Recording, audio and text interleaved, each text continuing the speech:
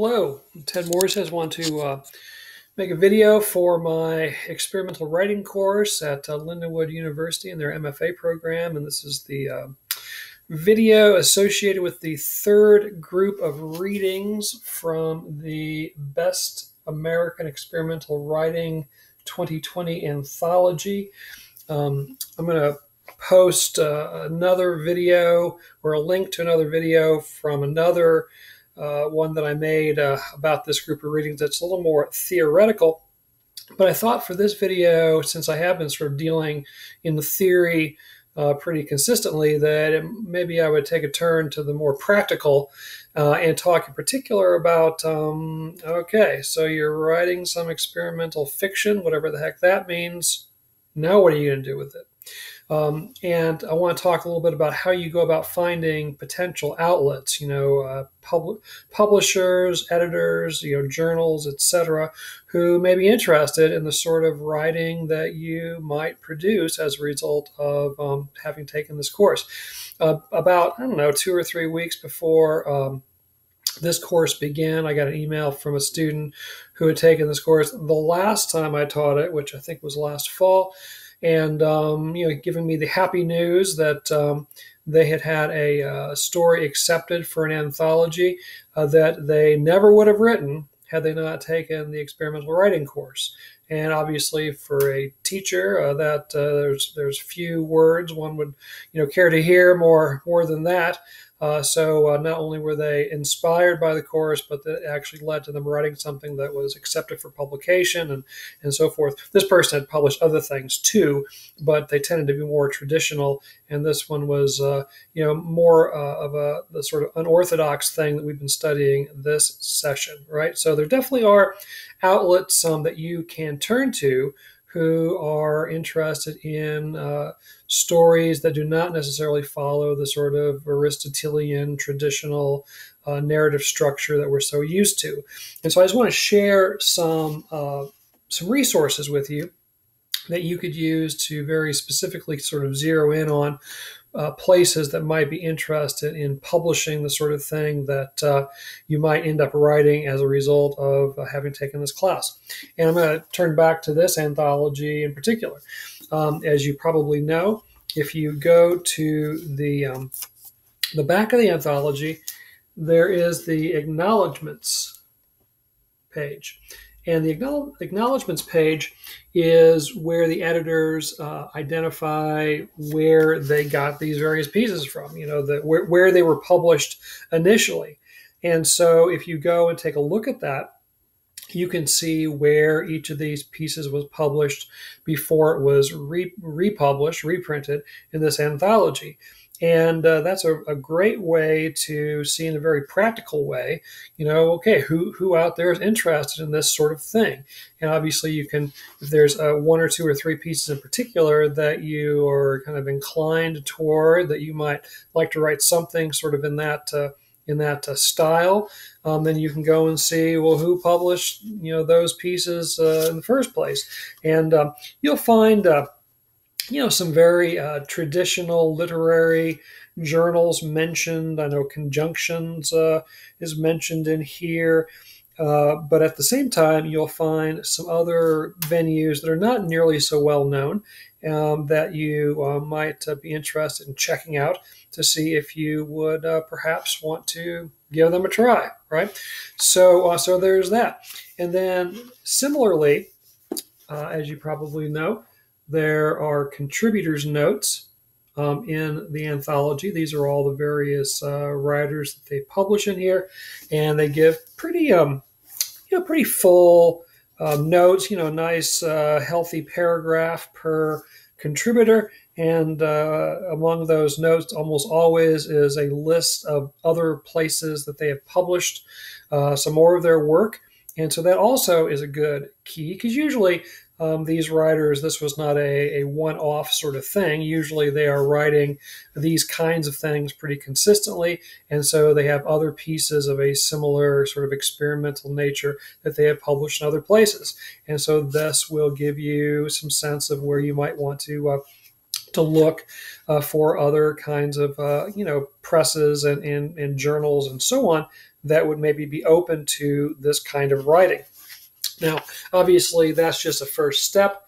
You would have to then, look up those different publishers and those different journals and see if, they're accepting submissions at this time and what they have to say about that sort of thing. But it certainly is a good starting point to do a little bit of very specific research on the kinds of publishers and journals and so on that are interested in the unorthodox style of storytelling, right? I'm going to share with you some other info, and this is just one outlet that I find very effective for not just experimental writing and finding places to send my work, whether experimental or traditional or otherwise. And I'm sure some of you are already familiar, maybe all of you are already familiar with it. And it's going to sound like I'm a paid spokesperson for this organization, and I am not.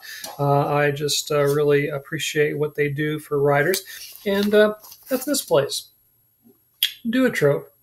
And Duotrope has been around for several years. They, again, are sort of a database of different publishers and so on that are looking for people to publish. A few years back, they added literary agents to their database. So if you have a book and you're looking for an agent, it also is a good source for that sort of thing.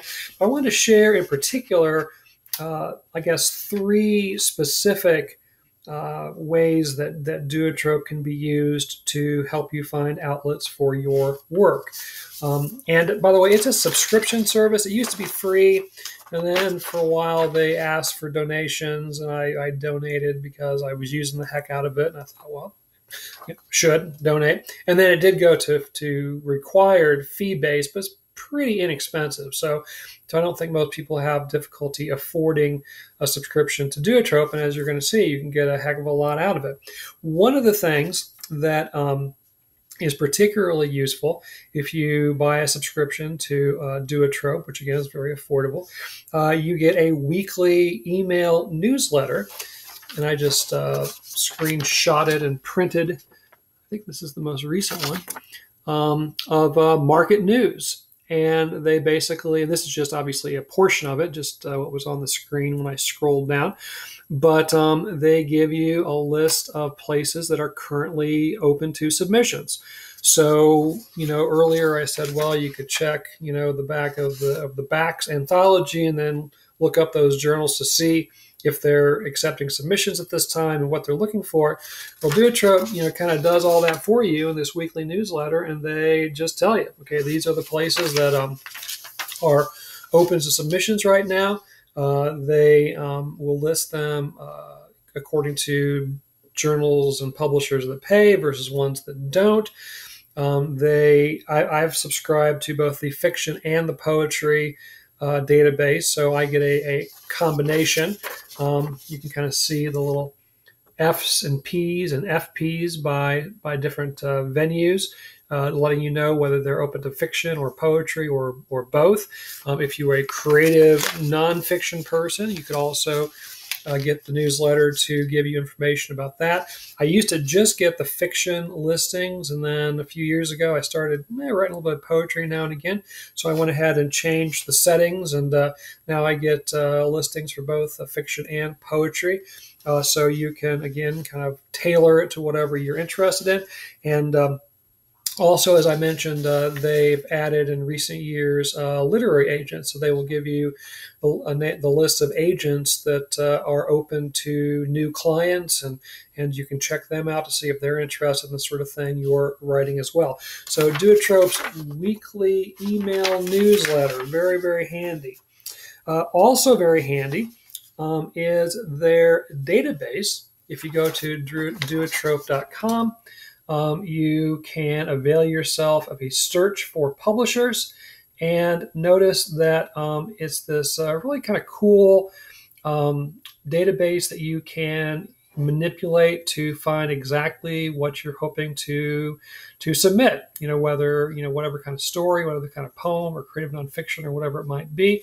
And I just did the first couple of steps here. So if you at the top here, if for genre, if you put in general, then you can open up the style drop down, and notice that experimental is one of the options. So you could click on experimental and go forward from there, obviously, and you would get a long list of journals that specifically say that they are interested in experimental writing. Now, as we're finding out in this course, that can mean a lot of different things. So that's obviously not going to perfectly tell you if they're interested in the sort of thing you have in mind. But they've got all kinds of different listings here besides experimental: absurdist, dark, humorous, minimalist, pulp, quirky, satirical, surrealist, transgressive, in addition to literary and mainstream, right? So you can zero in on just organizations that are looking for the experimental, say, or maybe you think you have a particularly dark piece, and you could zero in on that. You can manipulate the database further so that you're looking for a certain length. Maybe you have a fairly long piece that you're trying to place, so you can limit the database search to places that are interested in longer pieces, so that you don't waste your time going to places that are only publishing pieces in the flash range, or 1,000 or 2,000 words, or whatever it might be. If you have a 6 or 7 or 8,000 word piece, you want to just go to those markets, so you can do that. Maybe you are hoping to get paid for your work. Wouldn't that be exciting? And so you could limit it to just markets that actually pay writers for their work. Maybe you have a piece that's already been published elsewhere, but you'd like to maybe get it out there, for more reads, hopefully. And so you can look for places that are interested in reprints. That they're not just looking for being the first time publishers of a piece. So again, you can manipulate the database search in any number of ways and really target journals that say they are interested in exactly the sort of thing that you have in hand and are trying to send out there. So it's not quite so much a shot in the dark. So the Duotrope searchable database, highly recommended, particularly if you have experimental pieces, etc., that you want to target. And then keeping with my Duotrope theme, you also, if you are Twitter users, you can follow Duotrope online.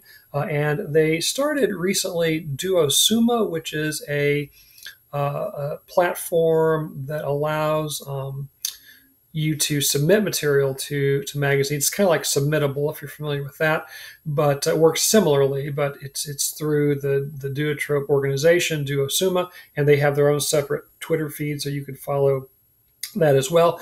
But as you can see here, Duotrope has a running stream every day of journals that are open to submissions and links to their submissions pages.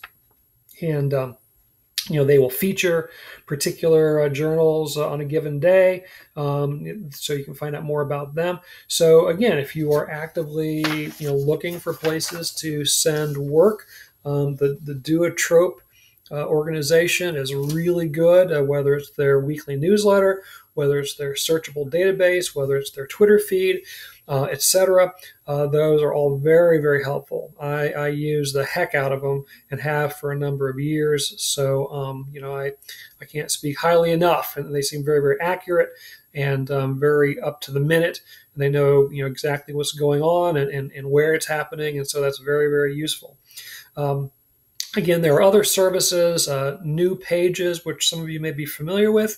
They also are a very good resource for finding outlets, both their website, newpages.com, and they too have a weekly newsletter kind of thing that you can sign up for via email, so you can avail yourself of that. And again, those are just a few possibilities, but I highly recommend Duotrope especially. New Pages is good, and there are some others out there as well. So hopefully, by the end of this course, if you haven't been an experimental writer previously, hopefully you maybe will want to try your hand at that. I know some of you have said you have been inspired to try some things similar to what we've been reading, and that's great. And like I said, I can tell you firsthand that students who have come before you have found publication by writing in ways that they discovered via this course. So that feels good to be able to share that with you as well. So I will stop there. If you've got some advice about how to find outlets for this kind of work, I certainly would be happy to hear about that, or just anything related to this video at all, I'd be happy to hear about. So I'll stop there, and I will see you down the digital trail.